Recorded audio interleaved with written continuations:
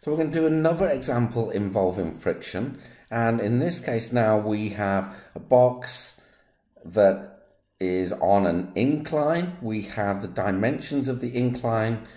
We're not given explicitly an angle of the incline, but we do know that for every 4 meters in the horizontal it will go up 3 meters. We have the dimensions of the box given. We have it that the box is 2 meters along this way and 1.5 meters along this way, and in the question statement we also know that the box is 1 meter wide, so we can kind of imagine that the box, if you try and draw in 3D, goes out this way by 1 meter. So we can determine then from those dimensions and knowing the density of the box what the weight of the box is. Okay. So we can also imagine two situations that we have with this problem. We have the situation that given the force P is going in an upwards direction, probably seems the most evident, that the box could move upwards up the incline. But you can also imagine that if this force P isn't big enough, that the box could actually slide down the incline. So we have two situations that we need to consider, and then there will probably be a range of values for P at which the box would remain in equilibrium. And we're going to evaluate both of those situations and find that range. So the first thing we need to do for this problem is we don't actually know the weight of the box at this moment in time. So the weight W is going to be going down here. So let's calculate the weight of the box. Weight of the box. And we have then that W is equal to, let's put all the dimensions in a bracket, we have 1.5 meters multiplied by 2.0 meters multiplied by 1 meter out of plane, and we multiply, so this will give us meters times meters times meters, something in meter cubed. We can multiply this by the mass density, which is 1500 kilograms per meter cubed. So altogether this will give us something in kilograms, so that's meter cubed, kilograms per meter cubed, so we end up with something in kilograms. And to convert from kilograms to force, from Newton's second law, force is mass times acceleration. We multiply by the acceleration due to gravity, 9.81, and this gives us then that the total weight of the box is 44,145 newtons. You could move into kilonewtons at this point, but we're going to stop in newtons. So now we need to have a look and draw the free body diagrams for the two scenarios we've identified, moving up the plane or moving down the plane. So I'm going to start with moving down the incline. So scenario 1 is down the incline, and we'll draw the free body diagram for this situation. So we'll get our box, and I'm going to draw my free body diagram in a coordinate system that's rotated. So instead of in, we look at the original thing that we might consider this to be the global coordinates x and y, I'm going to define a coordinate system x dash and y dash which is in line with the plane. So we get to rotate the whole problem round and think of things in x dash and y dash. It's perfectly possible to solve the problem using the global coordinate system, but I personally prefer to use this rotated system. So in this rotated system now, the applied force is parallel to the x dash direction. However, our weight has rotated around by an angle of theta. So we will have components down the plane and component going onto the incline. So that's W. Our normal force still acts normal to the plane between the box and the incline. So our normal is always normal, hence the name normal. Okay, and now for down the incline, we would expecting our box to shift in the right, towards the right. So therefore, our friction force opposes this motion and must therefore point to the left. So that is our friction force F. And finally, it helps us that to calculate our angle theta, or at least have the sines and cosines. We have 3, 4, 5, or O, A, and H for Sokotoa. Okay, so now I'm going to take the sum of the forces in this y dash direction and find equilibrium. Try to keep this free body diagram on the page. So sum of the forces in the y dash direction, I'm going to have minus W pointing down, but it's only the component of W pointing in the downwards direction. So that is the cos of the angle theta. And then we have going in a positive direction, y dash direction, we have the normal force N. And it's the whole of the normal force N. And that must be equal to 0 for equilibrium.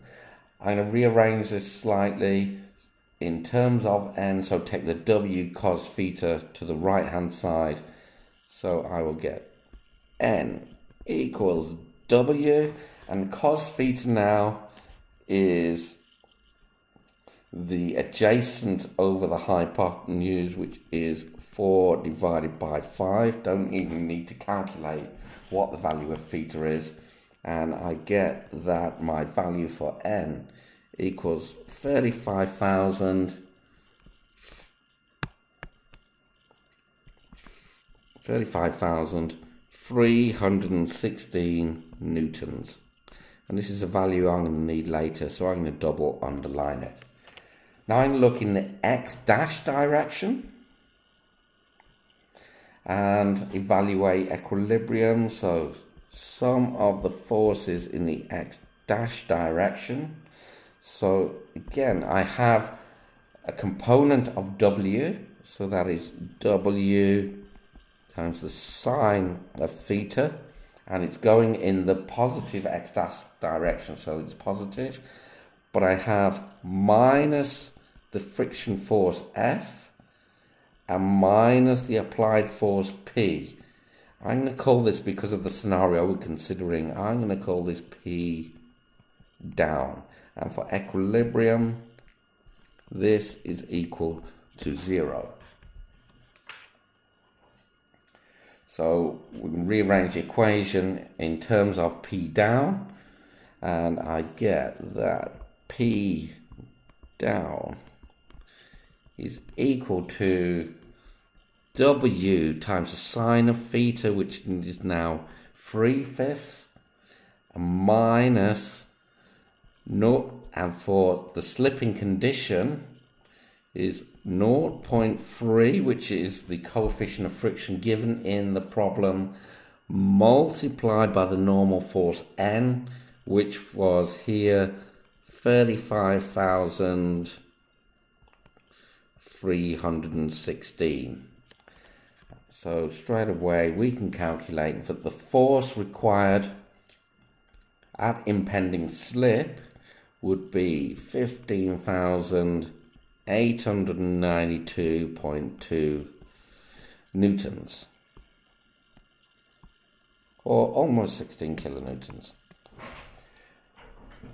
We're going to move on now to the second scenario, where the block begins to slide up the hill.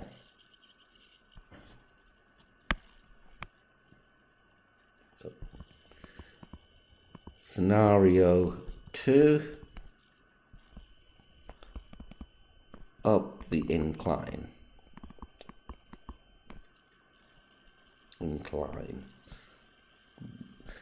And again, we draw the free body diagram for this system, and we're in this x dash y dash coordinate system, and let's put our forces on there. We have W, which is acting at the angle theta of the incline.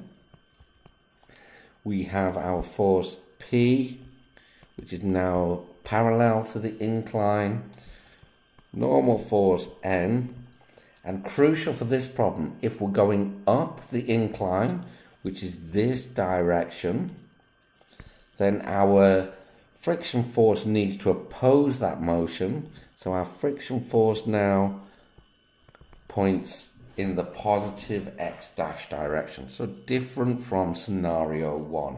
And this is kind of one of the key reasons why we draw the free body diagram, so we understand the system that we're working with.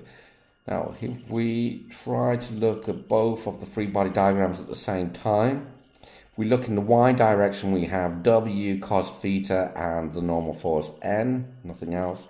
And in this, we have still W cos theta and N. So the sum of the forces in the y dash direction hasn't changed. So sum of the forces in the y dash direction is unchanged. And therefore we don't really need to do the calculation we've already done. So we still know that N for this scenario, that N equals 35,316 newtons. And now we're going to look at some of the forces in the x dash direction.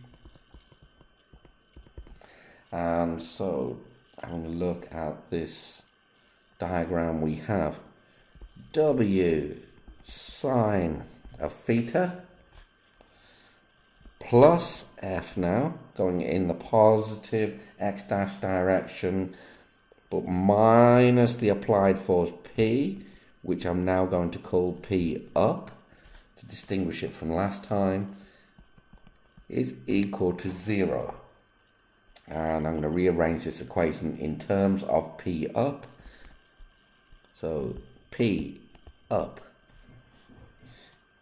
equals W times the sine of theta, which was 3/5, plus F. And we can substitute the values for W, and we get that. And for F, for a sliding case for F, equals Fs, which is equal to mu s times N. And we get that the force and impending motion to get this block to slide up the incline is 37,082 newtons. That's N for newtons, not N for normal force. So, having a look at the two values, it would take us 16,000 kilonewtons to go down the block, and 37,000 newtons to push the block up. So we can then collect this information together and say that the block is in equilibrium if P lies in the range, and I'm going to round these numbers up, 16 kilonewtons or 37 kilonewtons.